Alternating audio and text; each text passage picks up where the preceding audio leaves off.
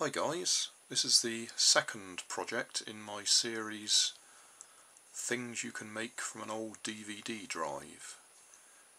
In this episode tonight I'm not actually going to make anything as such. It's more a matter of just experimenting with the stepper motors. I've taken the DVD laser assembly apart, taken the two stepper motors out of it, and I'm just going to play around with them and see what we can do with them. I had a look at some of Thomas Kim's videos, and he does a nice simple one of stepping a stepper motor manually.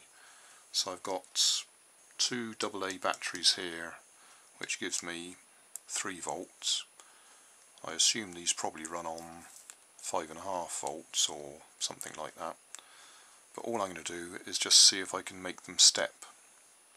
So I've put my own wires onto the motors just so I can put them into this breadboard easily. So if we start with this one,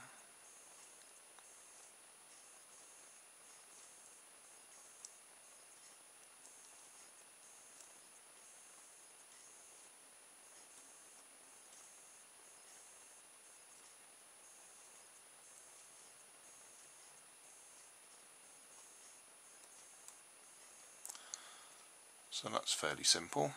You can see it working. I think I can drive it backwards as well. Let's have a look.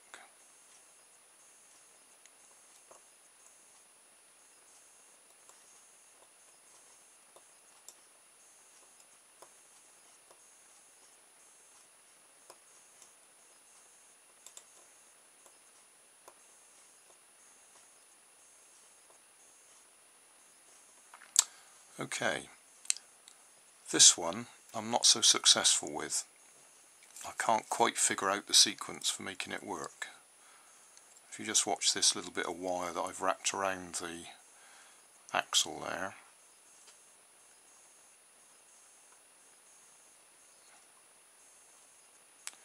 it just moves a tiny bit. And I really can't figure out a sequence that successfully drives it.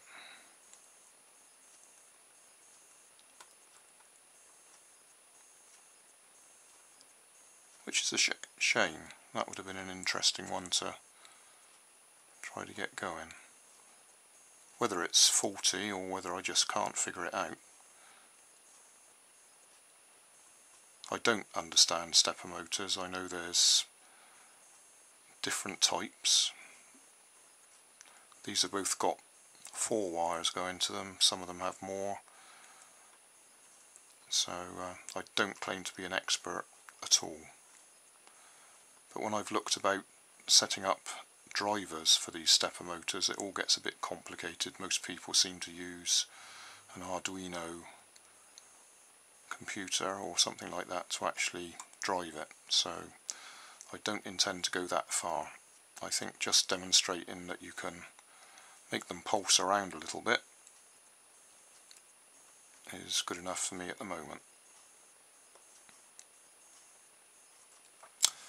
So there you go, that was a very quick episode tonight. That's all I intend to do.